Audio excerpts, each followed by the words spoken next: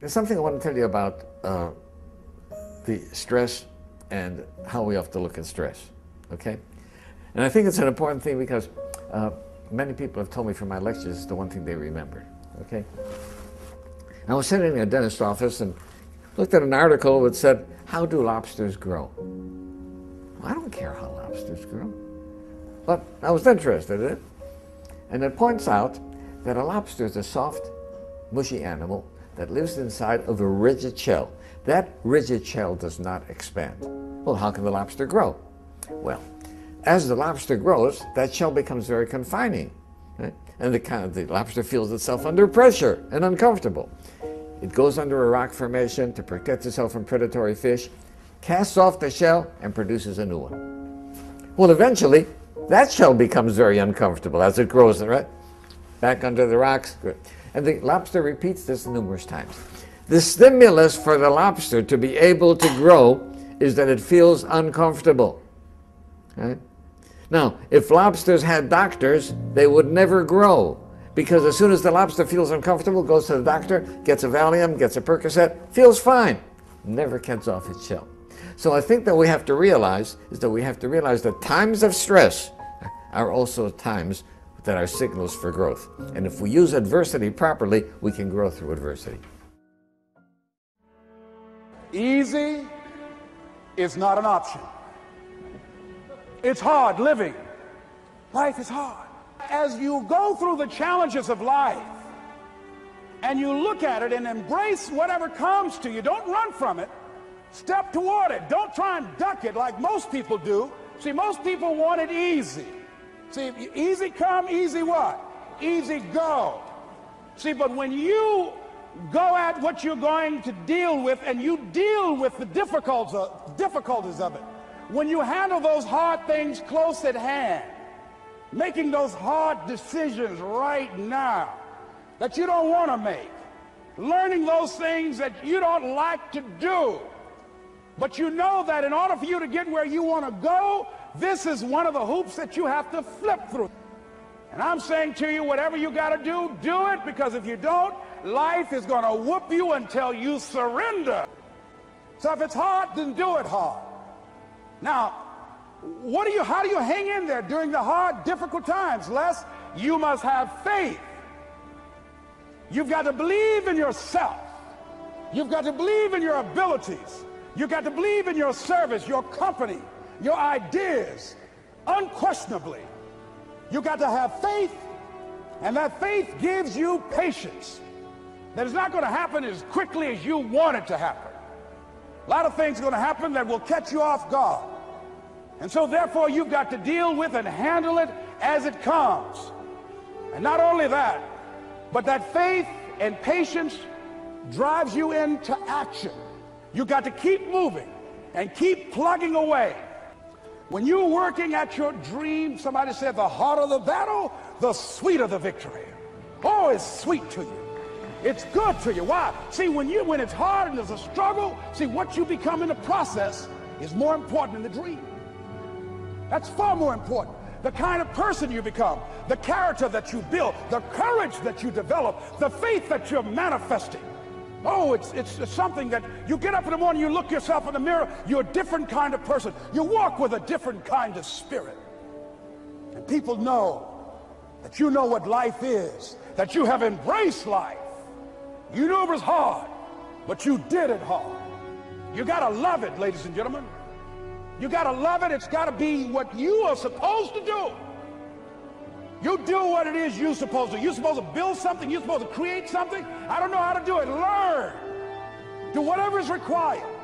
Just go out there. It's possible you can get what you want. It's necessary. If you want it, you got to go into action. You got to be willing to experiment.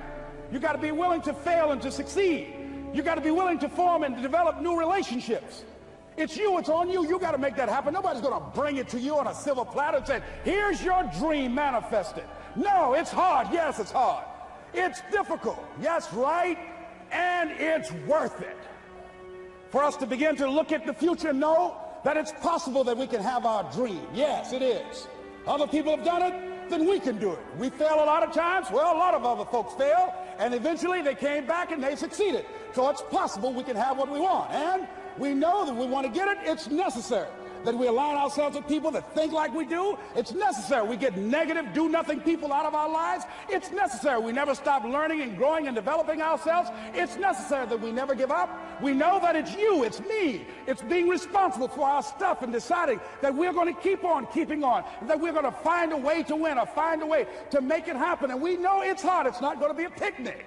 Yes, it's hard, and we will do it hard. And once we do it hard and we go through it, we realize it was worth it. And once you discover it was worth it, it is done. Well, here's what I'm suggesting to you. That when you're working, you have a wall to break through. And we've all had experiences where we were working on something and we knew it was possible. And we did those things that were necessary to bring it into reality. We took the responsibility to make it happen. Other people couldn't see it. A lot of people didn't believe it. You were attacked. You were criticized. People were opposing you, but you kept on doing it. It was hard. It was rough. It was difficult. But to you, it was worth it. And eventually you got to a level you know, can nothing stop me now. I'm on the move. Take ownership for your life. Nobody can live your dream for you but you. Nobody's going to take care of your business like you. Stop coming up with excuses. Don't give yourself permission to continue to live a small life. You can't fit a big dream into a small life. Give yourself permission to go for it, to test yourself, to challenge yourself, to live full. I like the saying, always strive to get on top in life because it's the bottom that's overcrowded. The reason you're here is because there's something in you that says, I can do more. This just can't be it. There's something in you. There's a calling on your life. Because there's something in you that tells you this is not it for you. You have not peaked here. There's more in you that you are expressing. Eye has not seen, ear has not heard, nor has entered the heart of mankind what's in store for you if you challenge yourself, if you persist and persevere, if you take ownership for your life. Create what you want.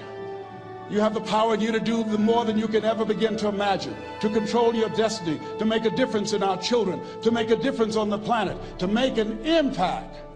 While other people are giving up, feeling like victims, feeling powerless, becoming negative, turning on each other rather than to each other, feeling that they can't make it. Be ye not conformed to this world, but be ye transformed by the renewing of your mind with the mindset of that it's possible that we can save this generation. It's possible that we can create new industries, a new economy. It's possible that I can find a new profession, a new job. It's possible I can create a new life. And it's necessary that I become actively involved in becoming a positive force in my life and on the planet.